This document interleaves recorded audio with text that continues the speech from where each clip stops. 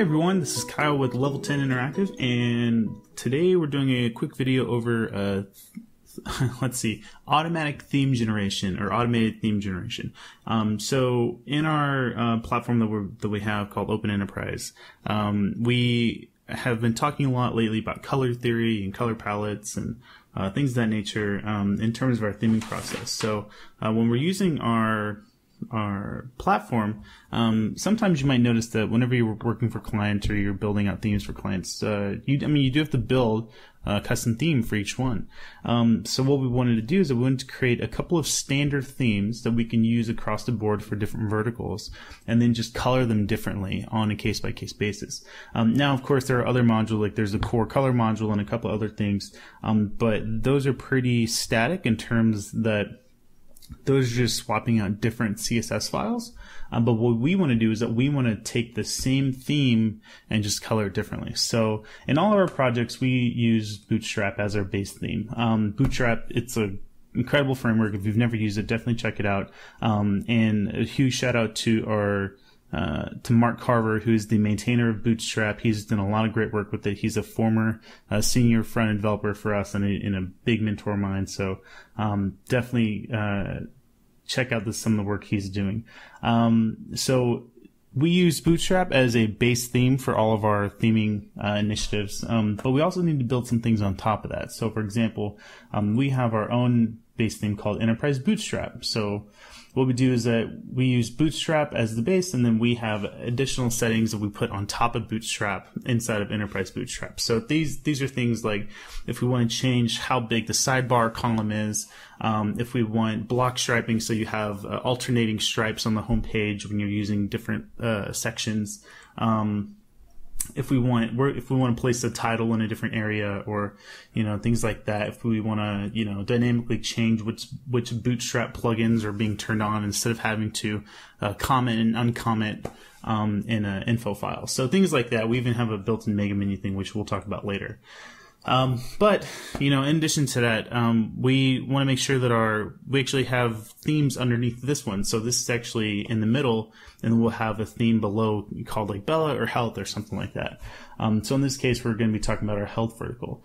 So talking about theme automation, what we want to do is that you want to color your themes in a certain way to where you can add color palettes to this theme, and it makes it look really great. So what we do is that we combine some really clever less compilation with the Bootstrap theme, and then we also throw in some color palettes on top of that. So what you can see here is that we have a color palette down below. And so these are the variables that we inject into our theme, and we use them in different cases. So this is something we just built and we're releasing with latest version Open Enterprise, and it's going to be really, really cool. So for example, the primary color of our theme, you can see it's like this blue. We can actually use a color picker and change out whatever color we want. And then, so on and so forth. Now, to be clear is that you have to make sure that you're using these colors appropriately throughout your theming process. So it does take some theory, and we're actually start working on rebuilding some of our themes or making these new themes with this in mind. So for example, I'm going to go ahead and reset this. You can see that in our theme, we have our secondary color being used, our primary color being used for the header and buttons, and these are kind of stick together right here. And so this is kind of how the colors are currently being used. But if you want to change it, you can do that as well. So when talking about adding color palettes, we want to give a way to where clients or other agencies who are using Open Enterprise can be coloring themes in a more sensible and easy way, an easy manner. So for example, we had recently built a module about a year ago called Color Lovers. So Color Lovers is a community online where people can share color palettes, create new colors, things like that. So if you look at my profile, you can see that I have 9 palettes, Citrus Grove or Coffee Club or Honey Pot or Seawolf for any of these things that I have in my profile. So the module is actually written by our old developer, Ian Whitcomb, and it's just a wrapper. Anyone can use it. It's on Drupal.org.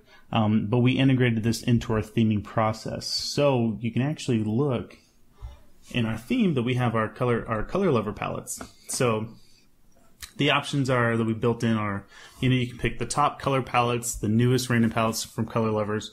Random, it'll give you a single random one every time you hit save. Or you can put in your username and pull in the color palettes from your profile, or you can even put in keywords. So I can put in, pumpkin cookie, and anything that's related to pumpkin cookie, it'll bring back those. So, actually, let's just try something like that. So since it's, first day of fall was yesterday, let's just put in pumpkin.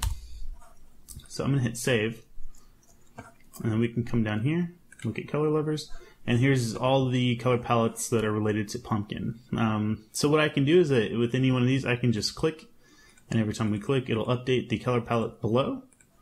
So actually, let's go with Shades of a Pumpkin. That's interesting.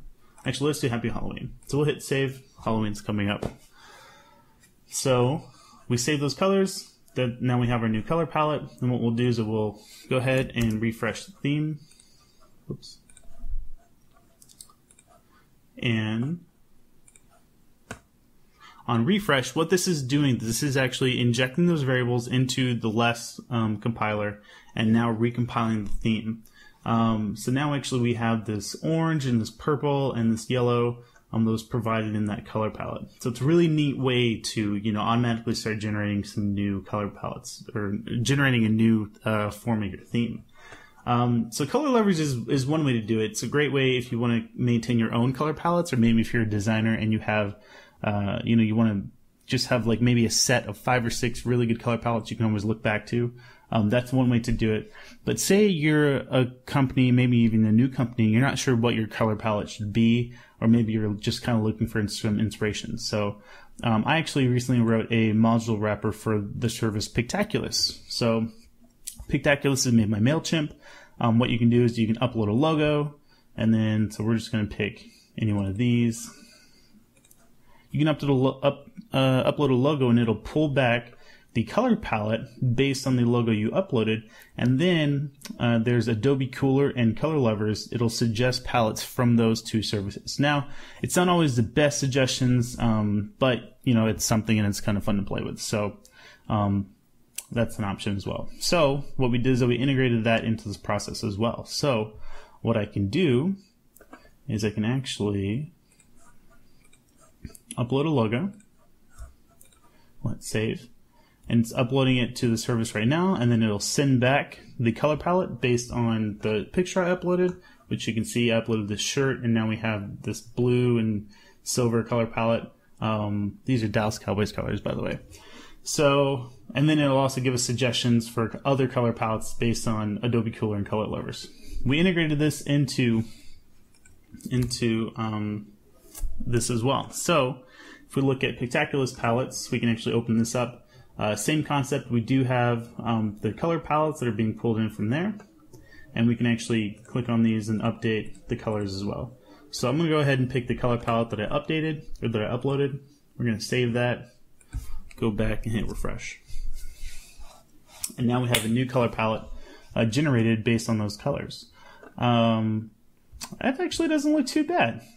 So, keep in mind that you do have to, this is all based on theming. So if you are doing custom theme, you need to make sure that you're using colors appropriately throughout the theme, and that you're using, a good pattern for it. So, we've been talking a lot about color theory. So things like the 60-30-10 rule, complementary colors and how you should be using them effectively. And things like that. So just keep that in mind. But this is now integrated into Open Enterprise, and so clients will now have access to this in the future, and we'll have hopefully a bunch of new themes to be trying this out on. So if you guys have any questions, this is posted on YouTube, but this was part of a blog post, so feel free to comment in the section below. Let us know what you think, or if you have any questions, and we'll be happy to answer them. You can also get at us on Twitter at Level10, or me personally at Kyle Tailored, and we'd be happy to talk for a little bit. So we'll see you next time. Thanks, guys.